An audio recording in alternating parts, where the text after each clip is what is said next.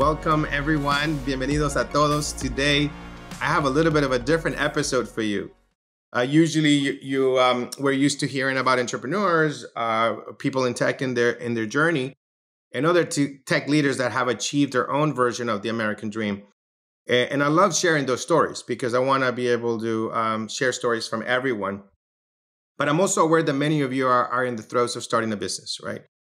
The dream, in many cases, not always, is about becoming an entrepreneur, becoming a self-made individual, right? That's what every immigrant I felt I wanted to become. And so today I'm talking to two leaders who wrote a book just for you.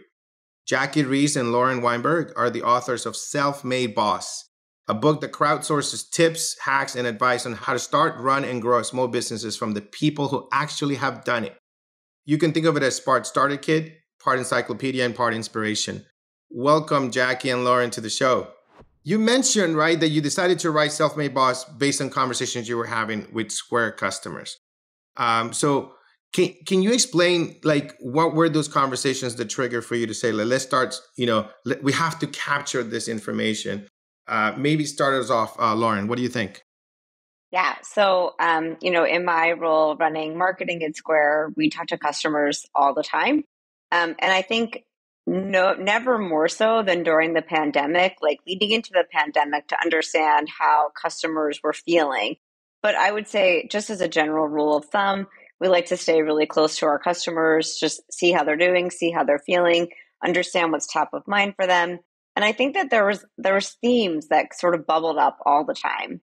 One is, and I also ran my own business before I went to Square, so I had a lot of empathy for some of the challenges that we hear. But there's a lot of the same challenges that everybody's going through. One is just a lot of people feel like they're reinventing the wheel. They're always like starting from scratch, figuring all these things out. When in reality, there's millions and millions of people who have come before them. We also heard from a lot of our customers, like they wanted to be connected to other business owners so they could ask these questions, and just like one little question about something that, takes a lot of their time. We know that small business owners literally wear every single hat. So people start their business because they're passionate about something, or maybe it's something that they inherit in their family. And then, let's just say, for example, that you start a bakery because you love to bake, but all of a sudden you're now like the master chef. You're also the CFO. You're also like the head of hiring. You need to deal with legal and tax. And it's just a lot that business owners everywhere have to contend with. And so I would say, just based on the fact that it feels really lonely to be a business owner, and the fact that everybody feels like they're starting from scratch and sort of just kind of going through these things by themselves. Jackie and I thought, well, there's so many people out there that have come before the current kind of slate of entrepreneurs and business owners, and they've all learned incredible things, and they are full of wisdom and insight, and they've done things a lot of different ways. And I think one of the things that I love the most about small business owners is that they're just so gritty. They're putting together hacks, and they're just constantly coming up with ways to solve problems. And we thought, wouldn't it be great if we could just package just even like some of those wisdom and insights up and share them with other business owners, but do it from the perspective and the voice of entrepreneurs. So it's not coming from Jackie or from me or from somebody in academia. It's really just coming straight from the mouth of people who are, on the ground living these experiences every day. I had this amazing experience. So I was in Cleveland, Ohio on a tour of the country. I stopped at Cleveland. I met with a woman who owned a cupcake store, and a husband and wife who were older who ran a hot dog stand. And we had this small business forum, and there were a bunch of politicians in the room, economic development, and then these entrepreneurs. And I remember the hot dog stand guy, who was probably 65 years old, saying, I had this fluke. One of my kids made me do an Instagram post. And people came in at the lunch counter and found it funny. And I couldn't believe that people saw my Instagram post. And he said, then I started to do more of them and I'd get more of a following. Then I realized people were coming in and following changes in our menu and, they'd laugh. And then I realized I was driving lunch traffic. So here you have this person who is the least likely Instagram influencer, runs a hot dog stand, talking and explaining to these other entrepreneurs how to do social media marketing. And there were two observations from that. One is these small business owners are incredibly insightful and they have wisdom to share. It just might not get packaged up in the same format that a Fortune 500 company CEO goes on to CNBC and expresses their profound wisdom that they learned at Harvard Business School or Wharton. But I'm telling you, this wisdom is equally genius. And then secondly, they really need to hear it from each other because it's hard to get pragmatic tips from good sources. And so listening to other entrepreneurs is super powerful. I'm sure your podcast audience understands that because they can learn something from everyone they listen to. So I think those observations made the book kind of come to life in a way that felt very real for the people in it and the people who are reading it right now. Yeah, absolutely. No, I can relate to it in so many ways. I was doing a podcast with the SoftBank portfolio companies.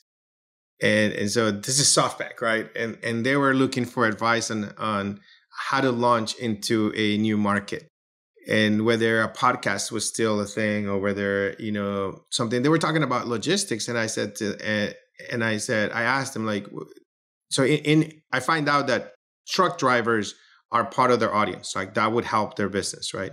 And I said to them, that sounds like a fantastic audience. Like they're they're locked in the truck, to listen to podcasts. You can do it 3 hours and you can crowdsource from them and just go out and meet them, where they are, where they eat, where they sleep, what do they need, what are the issues, what are their challenges?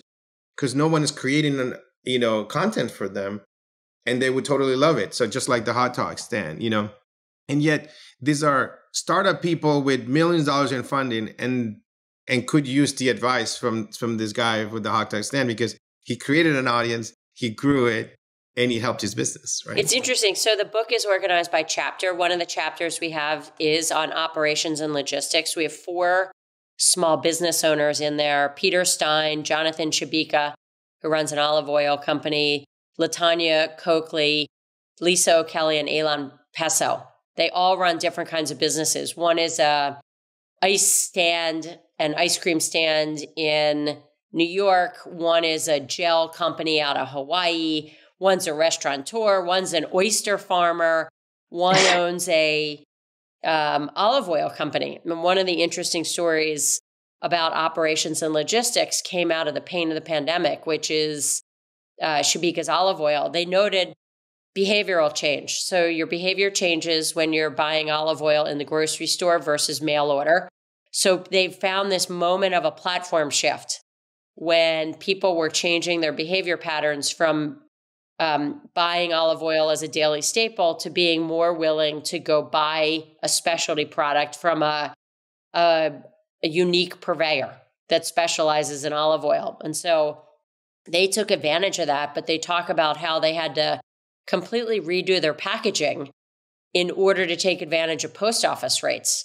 And so they redid their workflow at the most micro level, and were able to get, time and steps and cost out of that experience. And so it doesn't matter whether you're FedEx or whether you're Jonathan Shabika in an olive oil company in Northern California. They understood how to translate challenges into everyday operational execution. And I think they're really good stories that are very pragmatic of like, how do you get going? How do you change your workflow to make that work? And it's hard to go read that in a traditional textbook and say like, I got it. I can translate down to my business in the same way that some of these entrepreneurs did in the stories that we tell in the book. Yeah, that story reminds me of what is it called? The Founder. Did you see that? Did you watch the McDonald's movie? No, but I know what you're talking about. So there's a movie, the founder, where they show how the actual creators of McDonald's, right? They were like they went to a tennis court and they kind of drew in it the kitchen until they can make the burger as fast as possible, as efficiently as possible, right? And so they would just draw it with chalk on the tennis board. And then they were like, okay, and they would say, okay, now move. Okay, now go here. Now go to the next station. Now put the ketchup. Now put the bread, right? Because they were like trying to figure that out. And so like, that was like the beginning of fast food, right? Of, not having to create something. And so and we tried to translate it into real, like, exactly. You're a plumber, you're a hair salon, you're a restaurant, you're whatever. Like, how do you translate these things? Because you're not immune to it if you're a small business. It's not like you're immune to strategy, HR, ops, marketing, financing. Right. All of those things you have to learn. And so the more you pay attention to it and see other examples at a micro level, the more that you realize you have to think through all of these challenges. Absolutely. Yeah, and I'll add to that too, that I think were really intentional in who we picked to be part of the book. And so we have business owners from all over the country, from every different kind of industry. So Jackie mentioned we have oyster farmers, we have olive oil manufacturer, ice cream stores, we have hair professionals, stylists, consultants, dentists, like you name it, roofers, everybody in every type of industry from all backgrounds also in the book as well. And the idea being that there's somebody in here, and maybe it's not particularly in the chapter that, you could read the book from beginning to end, or you might say, you know what, like, I just really need to focus on hiring or marketing right now and go to that chapter in particular. But the idea was that there's like somebody in here that every business owner can really identify and relate to. Yeah, I mean, I think my perspective and what I focus on the American dream, especially with immigrants, right, and Latinos, Blacks, right, is to be able to show options, right, and be able to give them access to opportunities. It's like the goal. I don't know if the goal is that the goal is not to tell everybody learn to code and go start a multi-billion-dollar company, right? That's. I mean, I wish that on anybody that wants to do it, but it's not for everyone. Right. And we know the failure rates on that. My goal is for people to achieve that. When I first came to this country, the advice that I was getting from people was like, go work I worked at McDonald's. I cleaned offices, worked at McDonald's. Then people were like, you should work at the post office because he has a great pension plan. Or they said, go work at UPS. They might have better benefits. Right. And what I want to give options to people is, okay, there's those jobs, but what if you could start your business? Right.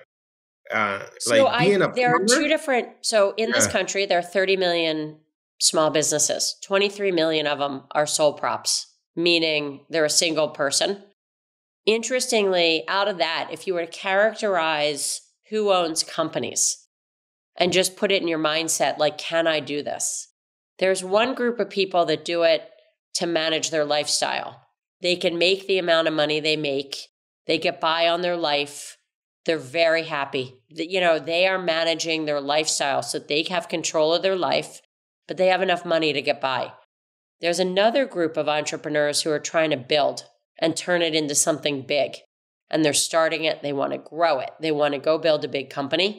That's a very distinct group. And so you can be either. Yeah. And so I think that's the interesting dynamic. And we write a lot for both so that you can be the person who just wants to have a tiny little one-chair hair salon. That's just fine. But you still need tips on, what kind of image you're going to present and how to raise financing and how to manage your business bank account. And so I think all of those things are important and included in the book, Self-Made Boss. Customer service, right? Be able to create it into a subscription, be able to follow up. For example, I do spend a lot of time talking to my mechanic, right? And we discuss a lot about his business, and there's different types of support to a small business owner, right? There is the emotional support, right? There is the theory, the knowledge, right? Which is like operation, logistics, marketing, finance, hiring, firing, etc. But there is also the emotional, right? which is hard. And then there's strategy. And so like, when I go pick up my car and like we get to spend, and because he knows I'm in business, he usually starts picking my brain and we get to talk about it. And sometimes I'm giving him the idea to turn his business into a subscription business. Like just basically ask all his top, customers to just pay up front for the year. And then you have that budget to fix the the issue car. I always found I raised with the people who entered my kind of home orbit was, why don't you take credit cards? And they'll all say, I don't want to pay the few percent. And I'd say like, but do you know how hard it is to go chase me down? I'm a good customer, but I'm away. I ran out of checks. I didn't have time to do this. And thankfully, companies have moved well into that orbit. Lauren should probably talk about that. But I'm amazed that that's one of those issues where more small businesses don't truly appreciate the value of cash flow. Yeah. I mean, Lauren, tell me about this. For example, one of the things that I saw hurting a lot of the there's East Boston here, a huge Latino community. And they were very cash focused, cash businesses, right? And they couldn't even apply for PPP during the pandemic. They did not know go to online. So I did a couple of webinars for them where we talked about different technologies they could use. Can you tell me more about like great advice on that aspect of like why switch to digital, to currency?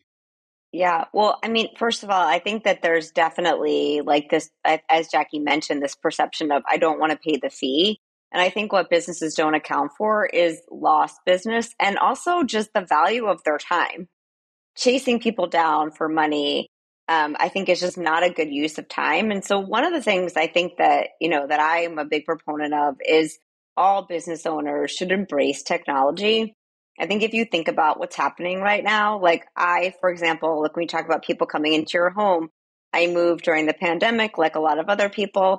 I saw this chair online. I had to call the company. Turns out that the guy who was making the chair was a Square customer. And then he said, okay, hold on, let me go get my Square reader. And I said, why don't you just use invoices? You could send me an email invoice. And he said, really? Like, tell me more about this. And so I sent him a tutorial video and I said, I'll be your like guinea pig customer. But then this just saves you so much time. People can place an order online. The previous way that they were getting paid is you had to call them.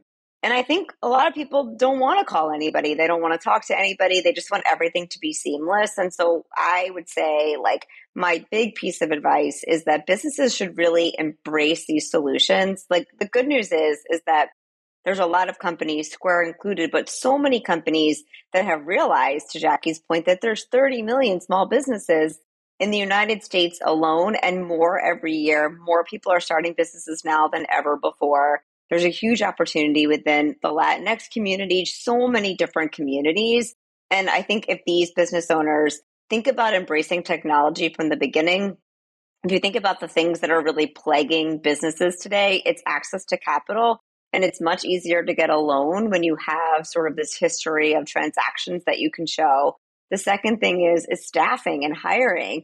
And so there's a lot of ways that technology can help you automate. You can automate your payroll. You can automate your invoicing. You can automate your marketing, your follow-up messaging. And all of these things are things that you then no longer need to hire somebody to do. And so I would say that I think more businesses need to think about, like we like to call it at Square, like the total cost of ownership. And I think the thing that probably most business owners do is they underestimate the value of their time. Yeah. And absolutely. The time that they spent on all of these little tasks that they could actually automate. And I think there's just a little bit of resistance and fear of giving up that control and letting technology do this part for you. But I would say, like, I highly encourage everybody to, a lot of these solutions are also free, by the way. Try it, see how it goes. I think if you run a restaurant and you're struggling with staffing, like almost every restaurant is today, bring in QR codes, then, that allow people to order directly from a QR code. If you're short on wait staff, this could really literally make the difference between seating at 50% capacity or 100% capacity. Yeah, absolutely. I just went yesterday to this place called Taqueria Jalisco. Maria is the owner. Love her to death, right? And she's streamlined the process, right? Before they wouldn't come to the table. Thank God now she's open, right? So we can actually sit, very small place. But now you come in and she could, you can take orders online. She had some menus there, but it's streamlined. Like she goes, the menus are right there. You go to the register, you order, and I'll just bring it to you, right? They completely changed from that too many steps process that there was before. Everything is served to go. It's streamlined. And she goes, thank God, I'm really happy. I go, how's business? How's everything? And she's like, thank God, no complaints from me. Everything's growing. The only ones complaining are the people in the kitchen cooking, she goes. That's what she said. I agree. Technology is a big enabler. I'll tell you, as a technologist, creating a good user experience for everyone to use is really difficult. And so that's why I think they lose some of the hope. Tell me a little bit about, back to, I think you said part inspiration, right? I think it's important to, what are the carrots out there? There's two parts to starting a business. One is failure rates are really high. I want to talk a little bit about that.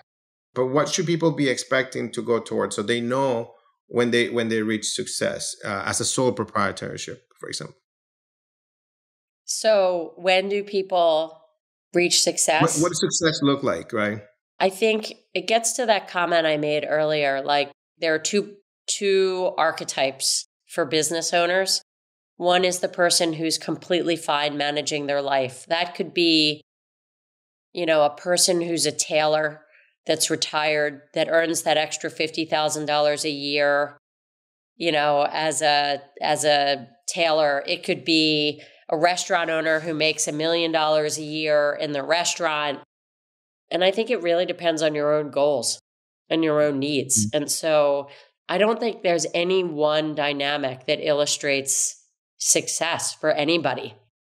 I think owning a business is an incredible journey, and you are putting yourself out there, and you'll have stress associated with managing your life and managing your finances in a way that having a standard W-2 job might not create. And so people do it for their passion and their freedom. And so it really depends on how you prioritize your own goals as to what it looks like.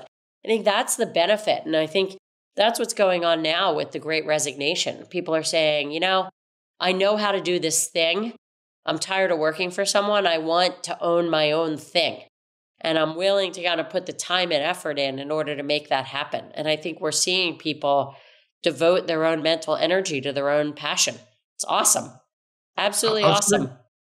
Absolutely. I'll share two things. I love your advice or your tips on this, but I don't know if you're aware of this, but at least in Massachusetts, because I'm involved with the community here, there's a study that been recently. I think this study might be nationwide, but Latinos are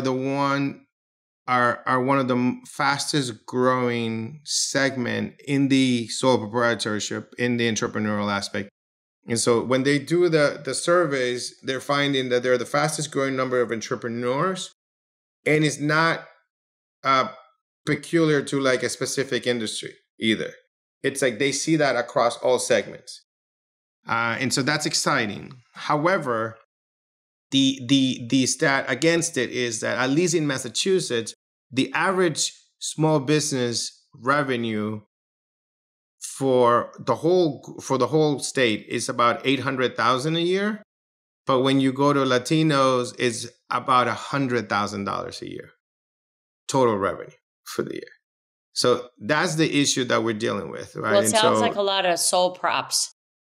No, I'm saying, but sole props. No, in the SMB though, I'm saying a sole prop that is not Latino, it's 800,000, and a sole prop that is Latino average is 100,000. Wow, didn't know that stat.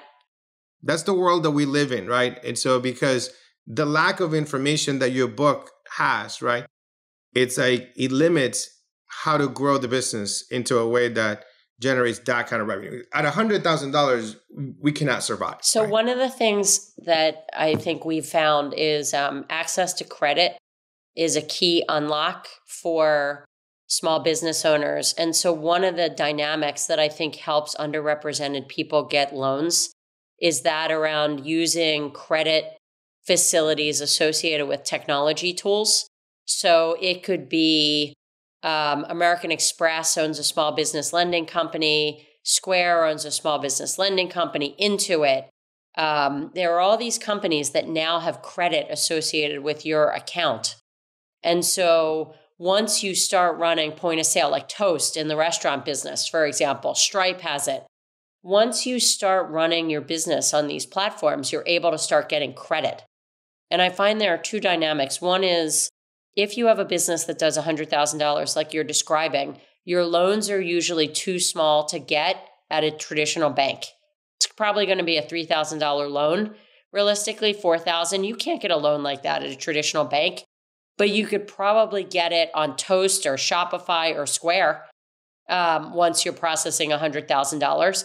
So there are some really interesting dynamics there associated with affiliate and using technology tools that can help small business owners unlock access to credit.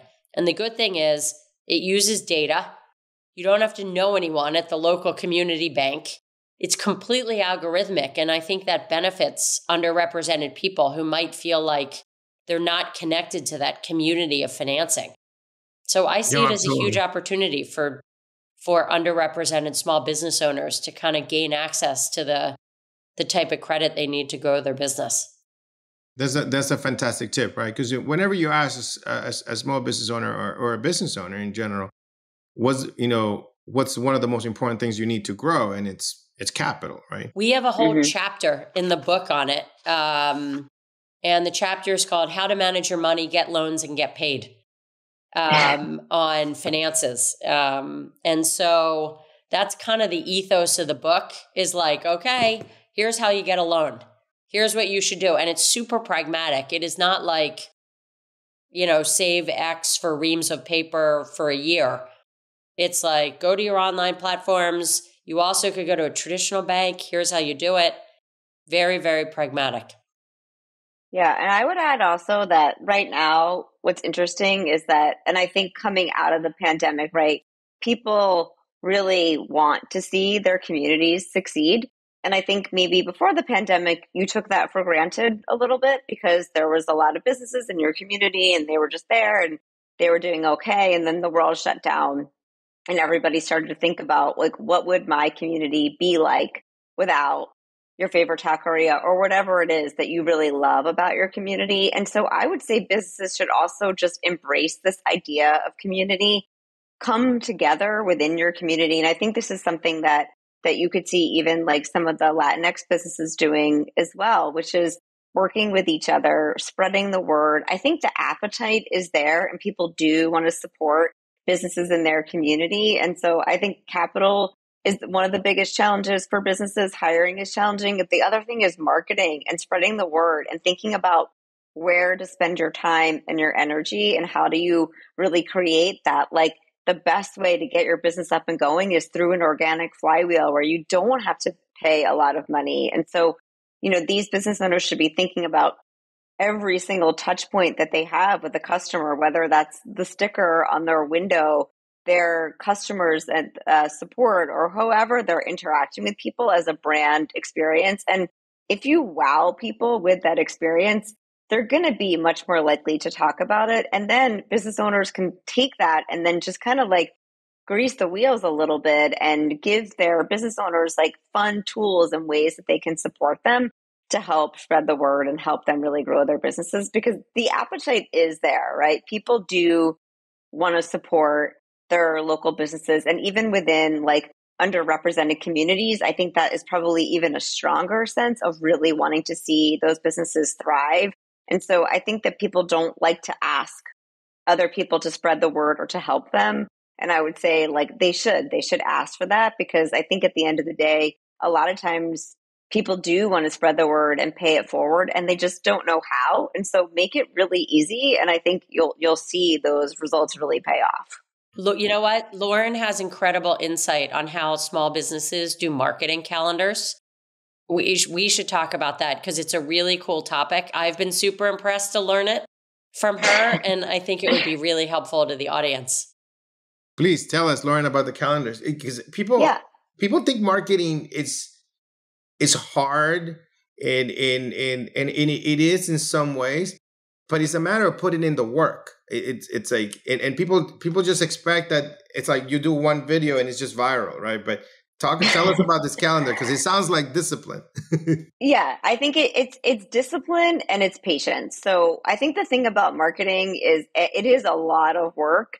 And I think the thing that trips most businesses up is knowing where to start. So I always get asked the question, like, should I be on every social platform? And the answer is no, you Yep. probably shouldn't, because that's a lot to manage. And you can't create one piece of content that works across all of them. You really need to be thinking about what you're creating in a way that's going to be really like natural and authentic to what people are seeing on that platform, or they're just going to skip over it. And so I think a couple things. One is know where your audience is and really invest the time in like one or two platforms and not all of them. I think trying to do all of them is just sort of like a recipe for disaster, because I don't think you can do them all well. And you could realistically take up your every hour in the week if you try to do that. I think so know where your audience is.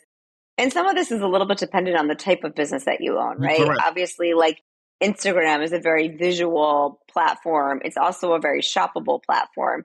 TikTok with videos, right? I think that's something where we see like health and fitness, people in that industry can do a lot of content and post videos there to really build their audience. So know your audience, and also what type of content is going to resonate best for your business type.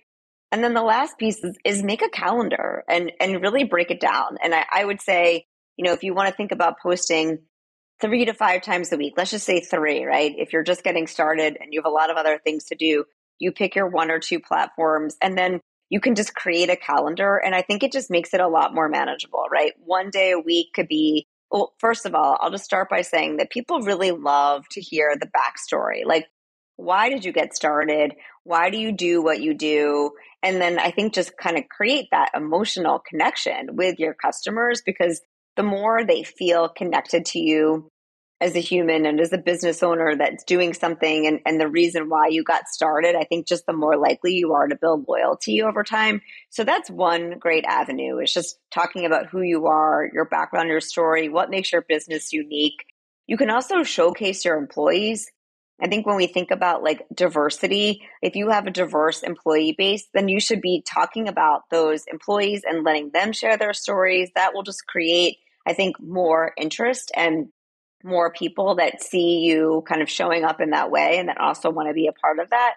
And then you could pick a day where you talk about like promotions or community events.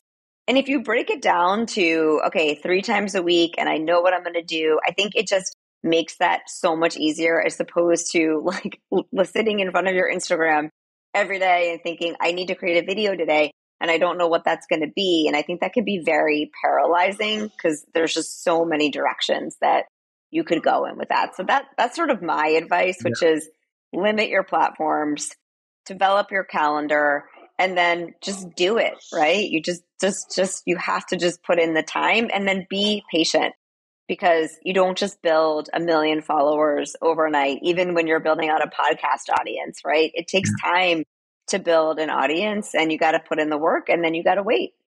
And the thing is that, I think we can talk about this for hours. It's weird. I'm the chief technology officer, so I'm an engineer, but my company, Drift, I think it is done a very special job. Dave Gerhardt and David Cancel, my partner, CEO, are genius marketers, right? And so I got to watch them build a podcast before we had built the product. And I would be like, why are you guys going to the room, record that podcast? Like, what's like, we got to build a product. And this is what's most important.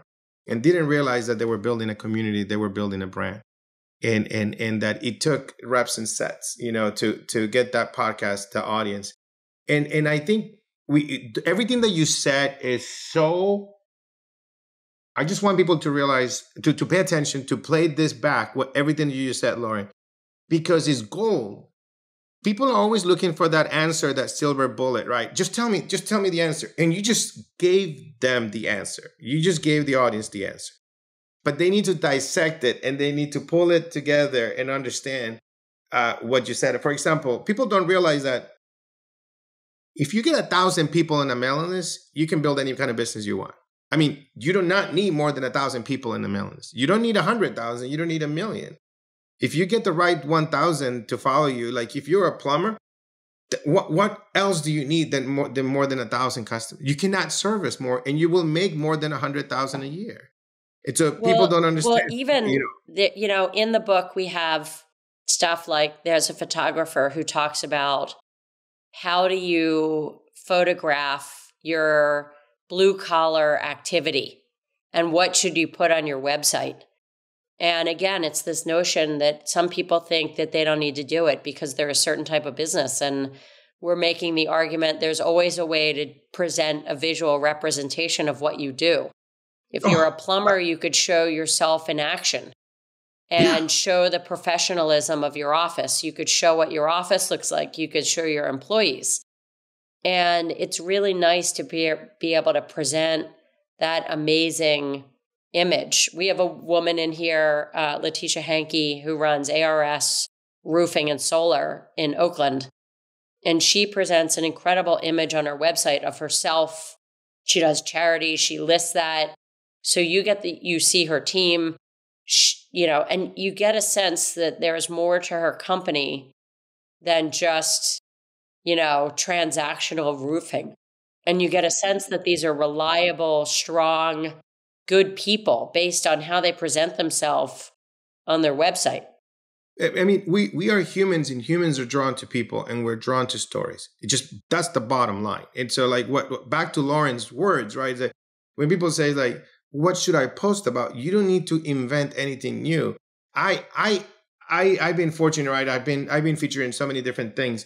And I'm like, what is it that everybody always asks me? They want to hear my story. Everybody that reaches on LinkedIn, they want to hear my story. And I'm like, I don't want to tell my story again, but then I say it again and people want to hear it and so every business owner has a story. You just gave another hack.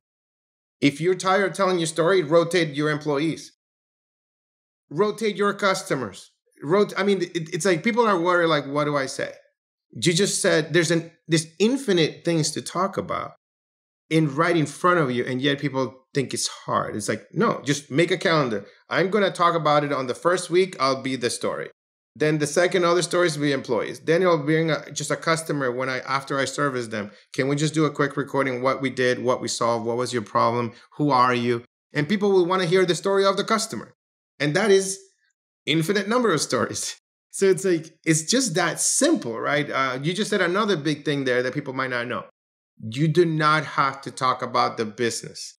You do not have to talk about the product or the price. Just be yourself, and people will connect with you. Then they'll ask, what do you do? What do you sell, right? It cannot be in your face, buy this, buy this, buy this, right? Yeah. I mean, there's a time and a place for all of those messages, but I think that kind of very transactional messaging, it does come into play, right? I think at the end of the day, right, people need to understand what you're offering, what are your products and services. And, people are price conscious, so you need to include that information. But that's not how you build a brand, and that's not the place and how people really connect with you. And so those things matter. And I think especially now, probably more than ever, people are price sensitive and conscious, and we need to be aware of that. But that's not the thing, right? At the end of the day, it's like they want to feel that connection to you as a business owner and to your employees and what you're doing that's different. And it could even just be if you own a restaurant or a food company, how do you source your food? Where does it come from? That's really important to a lot of people too, right? They want to know if you're supporting local farmers in their community. So there's so many places to go. And I think to Jackie's point, what we tried to do in the book is not just in marketing and not just in operations, but across all of these things, because that's the big thing, right? Which is if you own a business, you are without a doubt wearing at least 10 hats a day, right? Not a day goes by where you're not wearing all of those hats. And we're just breaking it down into step-by-step practical guide. Just here's something that you can do today. The other thing is at the end of every chapter, after we've kind of talked about, and this book is stories, by the way, it's stories of business owners. Every chapter starts with a story about one particular business owner to sort of lead into it.